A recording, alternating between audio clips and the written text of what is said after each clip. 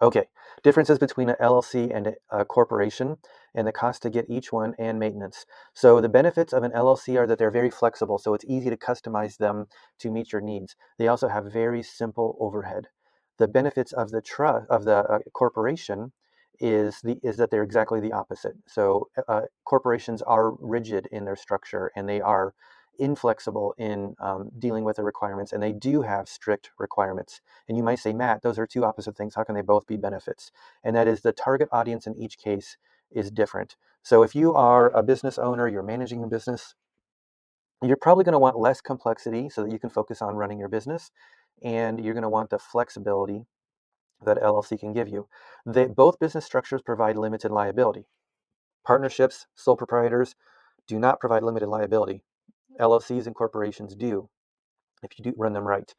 But if you're running your business, you want flexibility and simplicity. However, if you are getting investors, if you have outside investors who are putting money into your business, they actually probably don't want simplicity. They want to make sure that you're following the rules. They want to make sure that you're going through the checks of having owner meetings where all of the owners get together and meet to make important decisions, that you're doing annual reports or maybe quarterly reports depending on the business. And so these outside investors or silent partners, they probably want to make sure that you're legally required to do all of these things. And if that's the case, then they're going to want you to have a corporation so that you are required to jump through those hoops. So if you are a startup looking for outside investors, then you are probably going to want to have a corporation.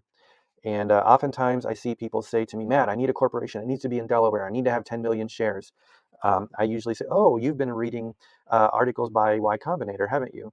And the answer is that if you are in that situation, I'm going to give you alternative suggestions that meet the goals of outside investors and venture capitalists or angel investors that are cheaper and simpler. So we might do Delaware, we might do Iowa, but we're probably not going to do 10 million shares because that's going to be very, very expensive to do your compliance reports on.